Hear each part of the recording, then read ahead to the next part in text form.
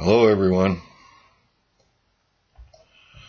A very important concept to understand when we're reading the scriptures is what it means for Jesus to sit at the right hand of God.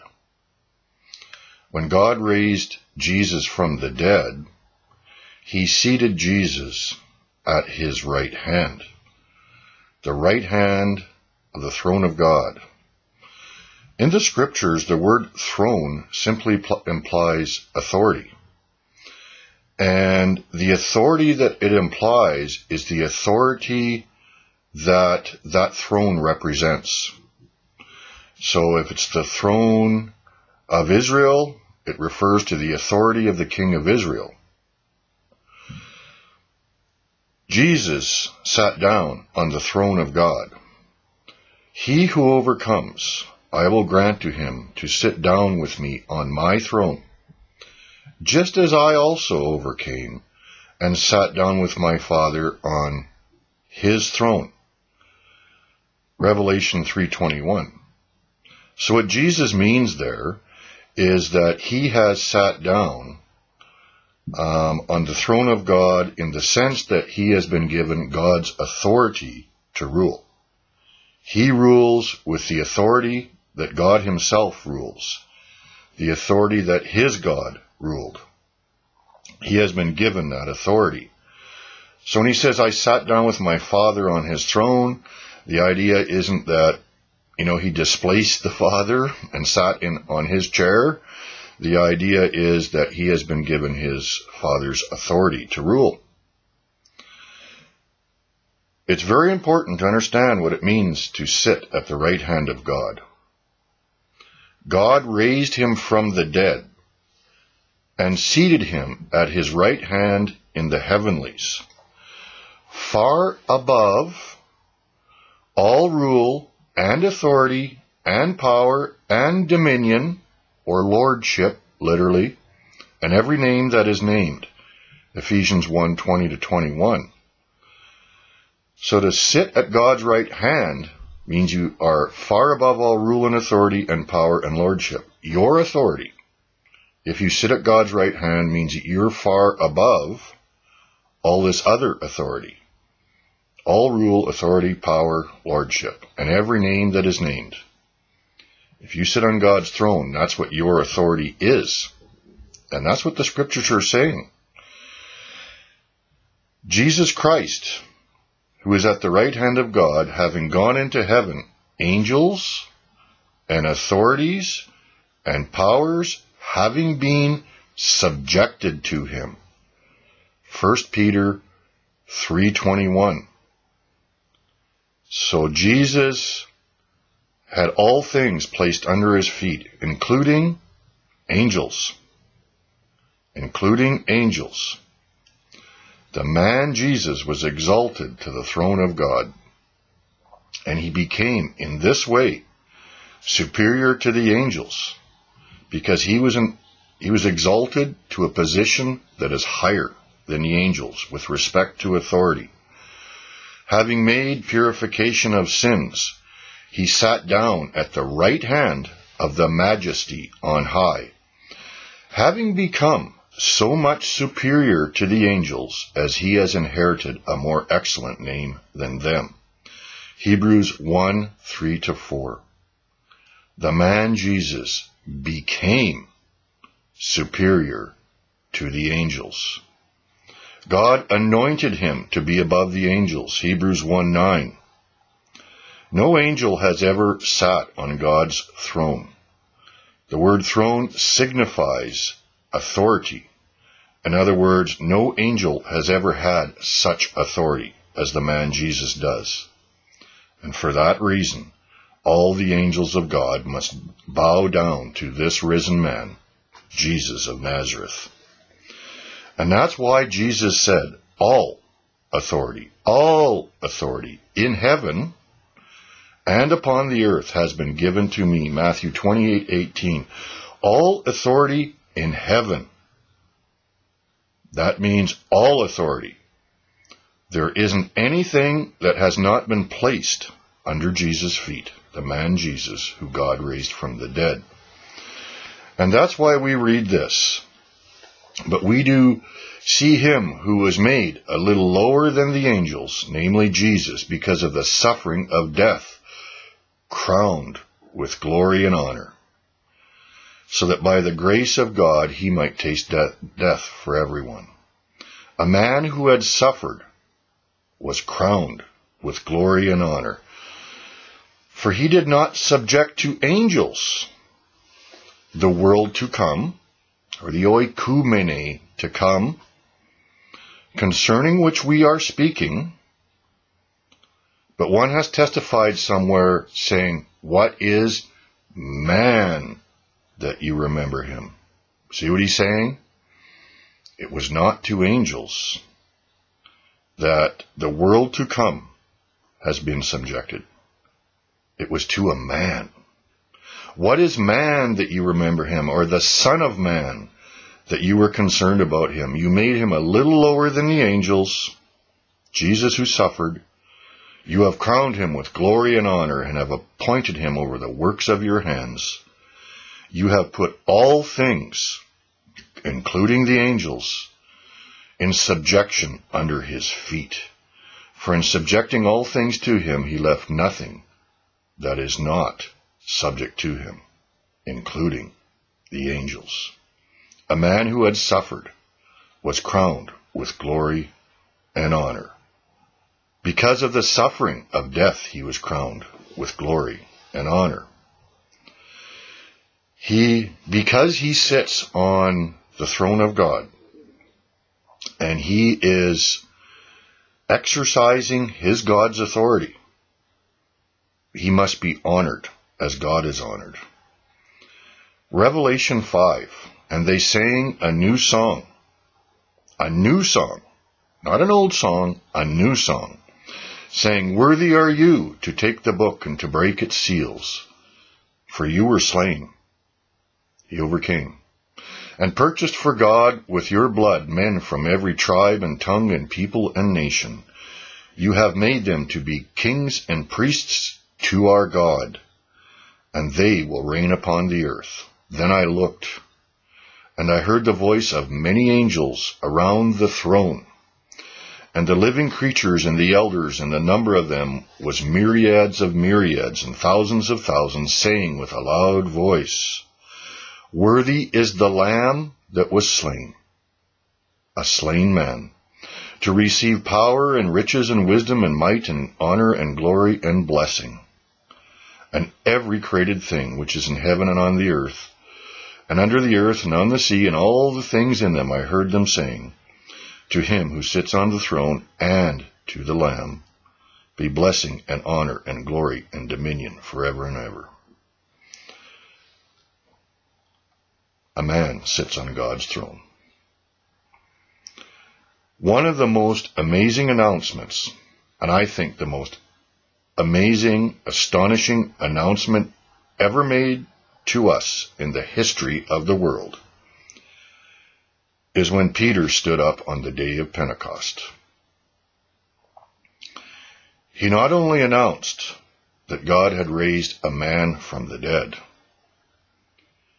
he announced a man was in charge of all creation. A man was running the universe. Peter begins telling the story this way. Men of Israel, listen to these words. Jesus, the Nazarene, a man attested to you by God with miracles and wonders and signs which God did through him in your midst, just as you yourselves know.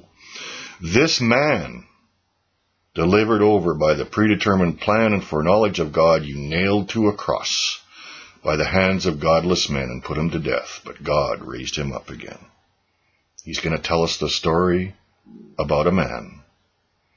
And then he goes on to say, brethren, I may confidently say to you regarding our forefather David that he both died and was buried, and his tomb is with us to this day.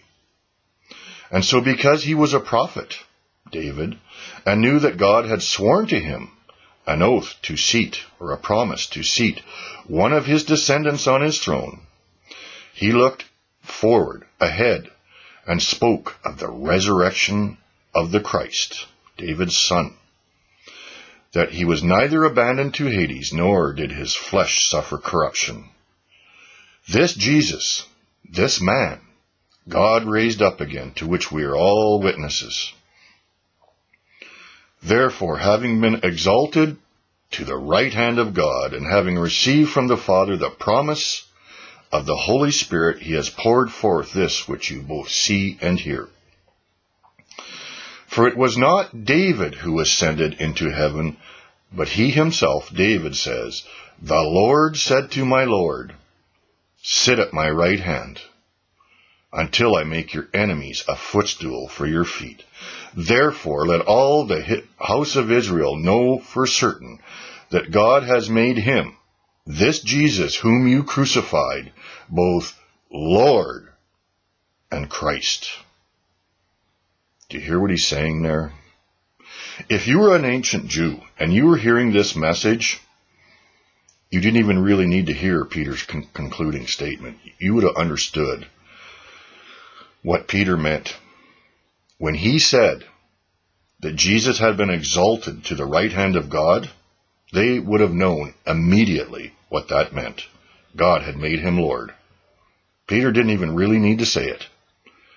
They would have known that God had put a man in charge of creation. He had authority over all creation. He had authority in heaven and on the earth, just as Jesus says at Matthew 28:18.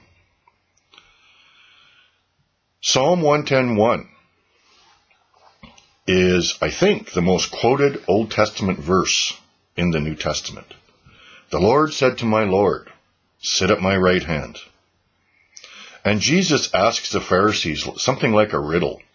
And he says, well, they asked him who the Christ is, David's son. And Jesus says, well, how could he say the Lord said to my Lord? How could David call his own son Lord? Peter explains it right here. This psalm was fulfilled when Jesus rose from the dead and God made him Lord. The Lord God said to the Lord Jesus, sit at my right hand. God made Jesus Lord. It's mind-boggling if you think about it. If you were a Jew standing there on that day and you heard this message, it would have been a mind-blowing message to hear. That God had not only raised a man from the dead, he put this man in charge of absolutely everything. Everything except God himself. He put him in charge of the entire universe, all creation. A man. Mind-boggling. And that was Peter's message on this day. And so we read things like this. For this reason also, God highly exalted him and bestowed on him the name which is above every name. So that the name of Jesus every knee will bow of those who are in heaven and on earth and under the earth, and that every tongue will confess that Jesus Christ is Lord, to the glory of God the Father. That's the name above every name. He is Lord of everything. Everything. God raised him from the dead and seated him at his right hand in the heavenlies, far above all rule and authority and power and lordship and every name that is named. God made him Lord, Lord of everything. For he did not subject to angels the world to come concerning which we are speaking, but one has testified somewhere saying, what is man that you remember him? He has subjected the world to come to a man. A man. Not to angels, but to a man. You see his point there at Hebrews 2:5 and 6. There are men who cannot bear to hear this. Men who are led by the spirit of the Antichrist. Acts 7. But being full of the Holy Spirit, Stephen gazed intently into heaven. And he saw the glory of God, and Jesus standing at the right hand of God.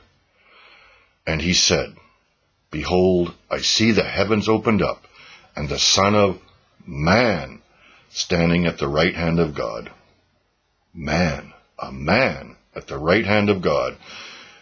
But they cried out with a loud voice, and they covered their ears, and they rushed at him with one impulse or one accord, and they killed him, stoning him to death. The first Christian martyr was killed by men guided by the spirit of Antichrist. Men who could not bear to hear that God had placed a man on his throne, that a man had been given all the authority that their own God had. But Stephen testified to the truth, and in their deceived minds, they thought Stephen was blaspheming God by saying a man sat on God's throne, meaning he ruled just as God rules. They couldn't bear to hear that a man not only ruled over the nations, he ruled over them. And they knew very well that sitting on God's throne also meant he was seated in a position of authority above the angels and ruled over the angels. For them, only God could be there, ruling over the angels and over creation. Only God could be in charge of the universe. They covered their ears. But Stephen was telling them otherwise, and he was telling them the truth. They could not bear to hear it, so they covered their ears and killed the first Christian martyr and the second of God's children, the man Jesus, God's Son, being the first of their victims, those led by the spirit of the Antichrist. God has exalted a man to his throne, the man Jesus. To sit on God's throne means a man has been given all God's authority to rule. A man has been given authority to rule over the nations of the world. A man has been given authority to rule over every created thing. A man has been given authority to rule all of creation. A man has been given authority to rule even over the angels, because God seated him at his right hand, far above all rule and authority and every other name that is named. God had made him Lord, this man Jesus, who they had crucified. God had made this man superior to the angels in his positional authority. They were subjected. The angels were subjected to the man Jesus because he was seated at God's right hand, far above all rule, all authority, all dominion. God had given this man the name that is above every name. He is Lord. All the angels must bow down to this man. With respect to authority, a man was given God's authority. A man is running the universe. God has placed a man in charge. A man. And we must bow down to him, because he has a name that is above every name. He has all authority in heaven and earth. He is Lord, this man that was crucified, Jesus. God bless you.